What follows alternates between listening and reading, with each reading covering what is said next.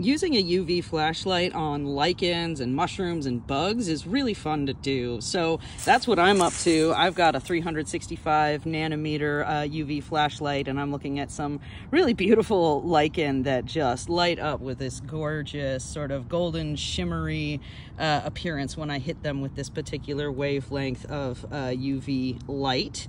And I want to compare that with a really common other wavelength that you see that's more of a purpley color. This is 395 nanometers, and this is more of a floodlight, so it's a lot more, you know, like less of a spot. But anyway, you can see that the lichen is not reactive. And so if you're interested in looking at things like lichens and bugs and mushrooms outside, recommend the 365.